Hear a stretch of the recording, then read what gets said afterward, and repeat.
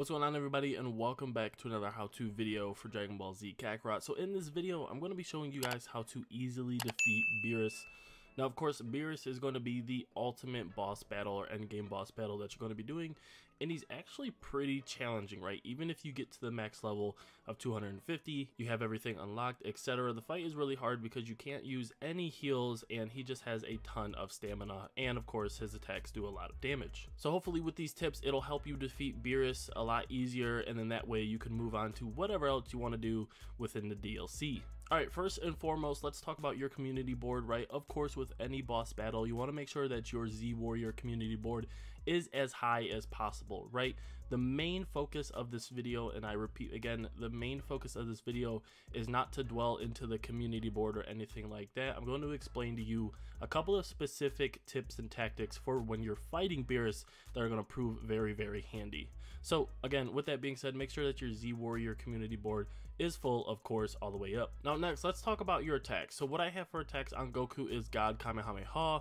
This is going to be very, very important, so you need to make sure that you have this unlocked and you have this equipped. We're going to be using this for every single super attack. Next, I have Ultimate Spirit Bomb. I don't use this. Impact Strike, I don't use this. And Body Blow, I don't use this. So again, making sure that you have God Kamehameha is going to be very, very important. Okay, so for the know-hows, what I have is Auto Super Saiyan 3. Now, of course, if you have the Z Orbs like I didn't, you can go ahead and unlock Auto Super Saiyan God, and that's perfectly fine. Have that equipped, or you can just change the Super Saiyan God right in the beginning of the battle. It's not too much of a big deal, right? So if you have it, Auto Super Saiyan God. If not, Auto Super Saiyan 3. Next, we have Supreme Power. So this is going to be very, very important. Increases damage done by 15% to a stunned enemy. So we're going to be able to stun Beerus at least once within this fight, and in doing so, we're going to be dealing some heavy damage to him while making sure that our health bar stays as full as it can. Next, we have Perfect Harmony, so that way we have a 40% increase of damage dealt by Z combos. We have Brick Wall, which prevents knockback from attacks when Surge is active. Again, this is going to be a very, very important one because we're going to be relying on Surge a lot. So next we have Self-Medication. So this slowly recovers HP when Surge is active. So this is probably, if I had to put any importance on the know-hows, this is probably the #1 important thing and the difference between winning and losing in the fight. Once you have Self-Medication and you actually start using Surge, it allows you to regain back some of that HP that you lost. So by the time that Beerus goes into his third Surge, right, you can't beat him without going through 3 phases, and that means 3 surges. When he goes into his third Surge, it's going to be very harder to actually block against some of his attacks, and some of his attacks follow up with other attacks. So it doesn't give you a lot of downtime to kind of like block, get out of there, dodge, etc. So you need to make sure that your health is up as much as possible before that last surge. So we're going to be relying on Surge to recover our HP, making sure it's as high as possible, and then once he does his third surge, our HP should be enough to survive, and then we can finish him off from there. Next, we have King of Ki. So of course, we're going to make sure that we have a negative 20% to super attack ki costs. Of course, this is going to be important for when you are casting the Kamehameha or the God Kamehameha. Next, we have the Full Tilt. So Full Tilt's going to add 50% damage dealt when your ki is at 100%.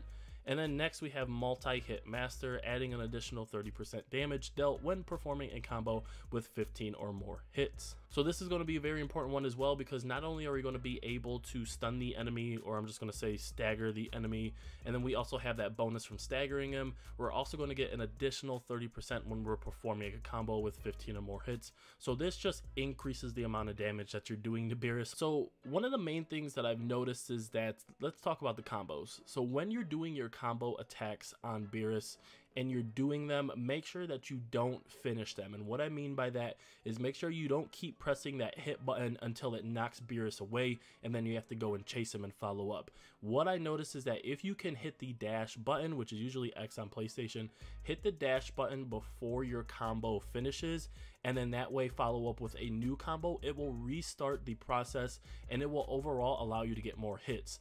This is going to be very, very important to stunning Beerus. Other than that, you're not going to be able to stun Beerus because he just goes in and out of his surges too much and too fast. And by the time that you get his health down to a certain point to where he causes his surge to happen, it's going to cause his stun bar to refill and you're not going to get that stun or that stagger. So make sure, again, that when you're doing the combos, you're not finishing them, you're getting them to a certain point. I would probably say like 75 to 80%. Then you're hitting dash and you're continuing to follow up and spam those combo hits. Again, this is going to make sure that you stun Beerus and get a ton of damage done on him. Okay, number 2, this is probably one of the most annoying attacks that Beerus does, and that's going to be the Spheres of Destruction. So you'll notice that Beerus will kind of back away, and then he'll generate these orbs of like dark purple spheres, right? These spheres, called the Spheres of Destruction, will ultimately be thrown at you, and it could be anywhere from like 4 to, I believe, like I think 12 is the most that you'll see. What you're going to want to do is make sure that you cast the God Kamehameha. So cast the God Kamehameha and make sure that, of course, you're controlling that, and you're going to try to destroy these Spheres of Destruction as you're casting that. You might miss 1 or 2, and that's completely fine, and you can't dodge these and you can't guard these because they'll actually break your guard. So you need to make sure that once he starts to do these Spheres of Destruction, you go ahead and you do the God Kamehameha. Try to destroy as many as possible. This is probably the only move that is going to drain your health quite a bit. So again, you need to make sure that you get this down packed. One thing I will note on these Spheres of Destruction is when you get to the 3rd surge for Beerus, you'll notice that when he casts the Spheres of Destruction, even though that you're hitting them with the God Kamehameha, he'll actually follow up with some like dive bomb attacks on you. So this is where that self-medication is going to be very important when you use your surge and you gain back some of your HP, because you need to do that right before the 3rd phase or the 3rd surge, so that way you have enough HP to last throughout this 3rd surge, because if you can last the 3rd surge, it'll be a no-brainer to kind of finish him off from there. Okay, so speaking of surge and self-medication, so you noticed earlier we talked about self-medication in the know-how. This is going to be very crucial to this fight. Of course, you can't use healing items, and I think that's one of the most surprises to people, is that you can't use healing items, which makes the fight a lot tougher because you need to figure out how to manage your HP while also managing how to get your attack damage done on Beerus. So what you're going to do is you're going to be looking at your surge bar on the right side of Goku, or on the right side of his image. Now when that surge bar is full, you're going to be holding down triangle on PlayStation, and then of course you're going to cause the surge. What's going to happen is self-medication is going to kick in, and as long as you kind of stay out of the way, or you could even go in and get your attacks right, because surge increases the amount of attack damage that you do, it's going to heal your HP. So you're going to be able to do surge anywhere from like 2 to 3 times throughout this fight.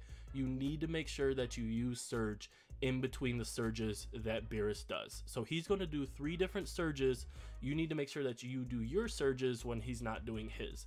This is going to allow you to make sure that you fill up your HP bar as much as possible, because the first 2 phases of the fight are very easy. The 3rd is where you're really going to depend on having a considerable amount of HP in order to survive. So again, make sure that you're using surge in between his surges, and then make sure that you're regaining back that HP, of course. Okay, another 2 favorite moves that Beerus likes to cast is going to be God of Destruction's Anger.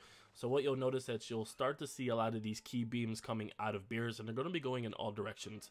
This is very easy. You're just going to dodge to the left or dodge to the right. Just like you see in the gameplay, just continue to spam that dodge, and you should be able to avoid these. It's pretty simple. But you will notice that when he's in his surge state, he will call upon God of Destruction's Wrath, which is like God of Destruction's Anger, except it's a lot faster and there's a lot more key blasts that are coming at you. What I've noticed is that if you steadily spam your dodge, you'll be fine. The hard part about this is that he teleports straight to you, and that's going to be very hard to actually dodge those key blasts because you're up close to him. Now, as long as you steadily spam your dodge button, you should be fine. You shouldn't get hit. You might get hit once or twice. Just try not to do it too fast, because what I've noticed is that Goku will teleport and it will cause him to get hit. So just kind of hit it steadily and make sure that you're staying out of the way of those. But once he does the God of Destruction's Wrath, this is where he's going to kind of fade out for a little bit, and it's going to be the perfect opportunity for you to land some attacks on him. Okay, one other move, of course, I want to point out is God of Destruction's Rampage. So this is when Beerus is going to dash at you 3 times.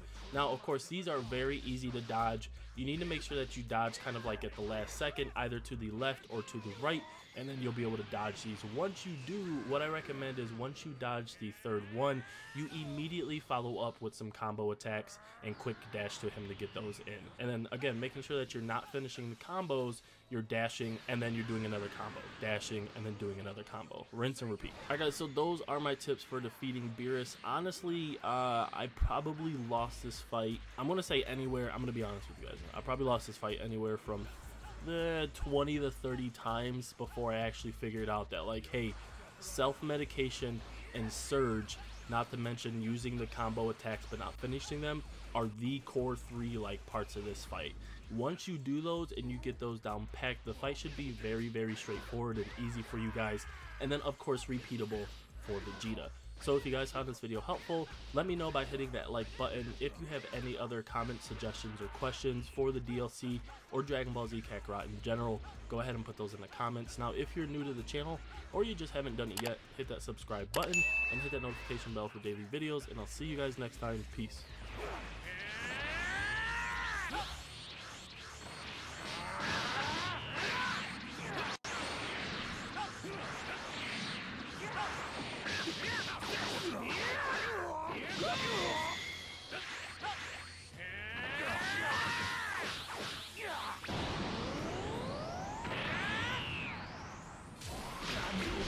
You're too cocky for your own good.